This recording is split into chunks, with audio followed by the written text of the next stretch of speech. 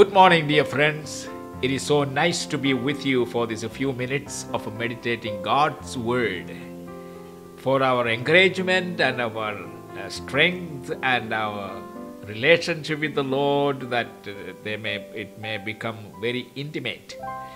And that's what the Word of God does if you listen carefully and put the lessons into practice. Our today's meditation is based on the book of Acts chapter 4 verses 13 to 22 and also 1 Corinthians chapter 1 verses 26 to 30. And the title is The Enemy's Attack and Opposition to the Church and Christians' Response. In Acts chapter 4, we have this record of Christians being persecuted and opposed by the religious leaders. And Peter and John were arrested by the religious leaders to question them and then persecute them. The thing we notice is the religious leaders' contempt towards the disciples. They labeled them as unlearned and ignorant people.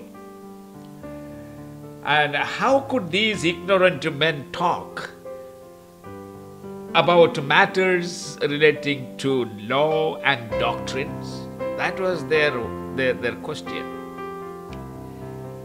And they were men without college degrees and professional qualifications, or acknowledged and accepted by the society. These men were just ordinary people without any training in any college or institutions. And thus they refused to listen and understand what these disciples had to share with the people. But it is true that they did not have any professional qualification. They did not have any degrees. They were not acknowledged and accepted by the society, or people did not acclaim them as men of learning. It is true. But they have one thing. They have Jesus Christ living in them. And anyone who has Christ in them, they possess a dignity that neither the academic qualifications or degrees nor the world of professionals can give. Please read 1 Corinthians chapter 26 to 30. The reason I quoted that reference is to let you know and impress on you the fact that whom God chooses, and God Himself qualifies them, not with the degrees of this world, and then begin to use them. It is not by their own power or abilities, but the Spirit of God dwelling in them. The members of Sanhedrin were amazed to see how these unlearned men were talking about doctrines and teaching of God. And they could not answer them either. The second thing I want you to notice is that is the threat the disciples were facing. That the disciples knew that any threat, even if carried out, is temporary. No threat, no opposition, and no threatening will ever remain forever.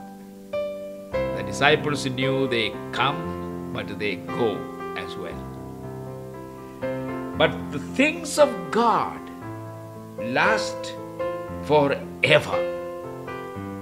And 2 Corinthians chapter 4 verse 18.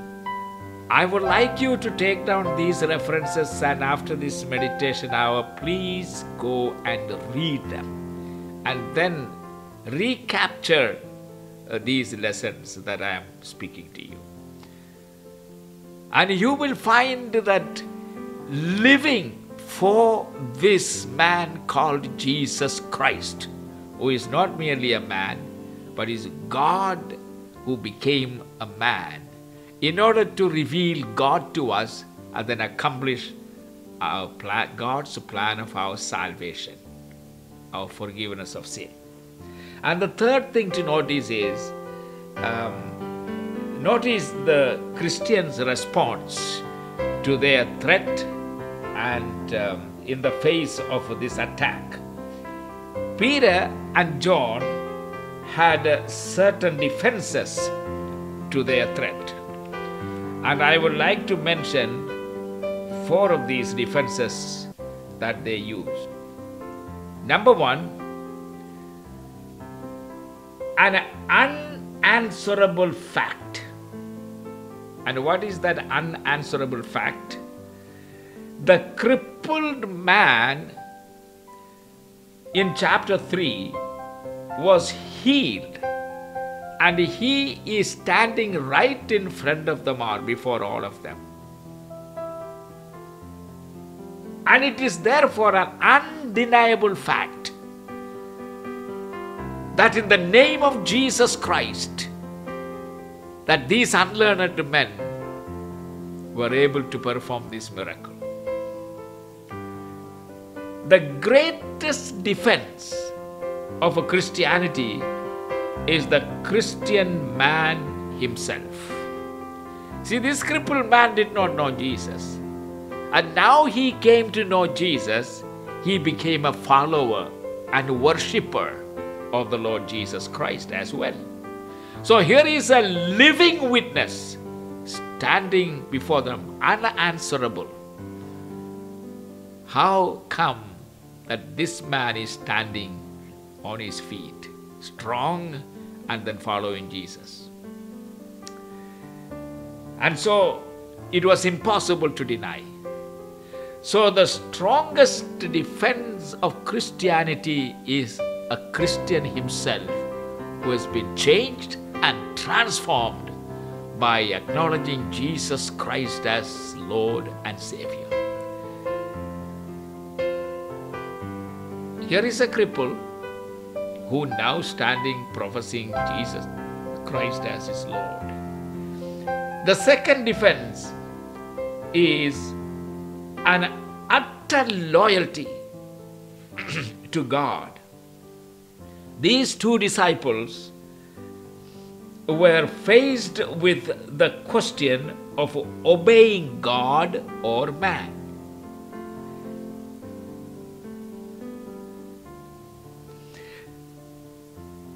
They had no question of what they should do. They knew it. They had to obey God and God alone. Hallelujah. And so they obeyed God. The problem with many Christians today is that the voices of their neighbors, their friends, their colleagues, and their peers, these voices sound louder in their ears than the voice of God. That is why many people, though convinced, they hesitate to come forward in response to the call of God to follow Him, that they may have eternal life. My friends, if anyone who is listening to me, if you have been giving your ears more to the world, to your friends and neighbors and family members and colleagues, etc., you will never succeed in your life. It was said of John Knox, a saint who lived 200 years ago, that he feared God so much that there was no fear of any man or anything on his face. And that is truly amazing. And the next defense that they had to this problem of persecution, the defense of a personal experience of Christ. They said, we cannot but speak the things we have seen and heard. You see, the truth was, these disciples who were with Jesus for 3.5 years, and they have already seen what Jesus could do. And they have heard directly from Jesus the teaching about Christian faith, how you can find eternal life by believing in Jesus Christ, the Son of God, and thus be obedient to God. A man or a woman who is willing to obey God can never be a failure in life. Thank God for such faith.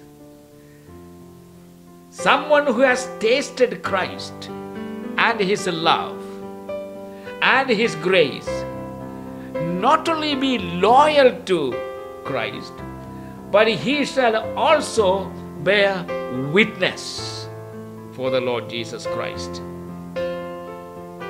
And in closing, observe the role of the Holy Spirit in all of these. Number one, the Holy Spirit equipped the individual disciple, or even today, He equips individual believers, followers of Jesus Christ, for the witness. Acts chapter 4 verse 8. Please make sure that you read. And secondly, the Holy Spirit even today equip the entire church body to bear witness to the fact that there is no other name under heaven among men by which one can be saved and be forgiven of a sin and receive eternal life except the name of Jesus Christ, the Son of God. And anyone who listens to me, if you do not know what I am talking about, having a faith in Jesus Christ, acknowledging Him as Lord and Savior, and inviting Him to come into your heart and live in your heart as your King, hand over to Him your life, and your future and your eternity will be secured in Him. This is a good news, my friend. The Savior of the world, Jesus Christ, He changes life. He takes an ignorant, unqualified person, turn him around, and the Holy Spirit comes to dwell in him, who reveals to him things that others cannot understand or know. And such power will be revealed in him and through him. He can, as he go around, bearing witness to the fact that there is no other name by which you can find eternal salvation except the name of Jesus. Here is your opportunity. Take your stand and find a new life in Jesus. Amen. God bless you, Father. In the name of Jesus, I thank you for everyone who will listen to this message, this meditation, that you not only draw them closer to you, but encourage them, strengthen them, deepen their commitment to follow you, and personally be intimately drawn to you in love and in following you. Thank you for giving them the strength in Jesus' name. Bless the Lord, oh my soul. Hallelujah. God bless you, my brother, my sister. Trust in God. Jesus loves you. Amen. This is a good day. Enjoy this day. Don't miss God's grace. Amen.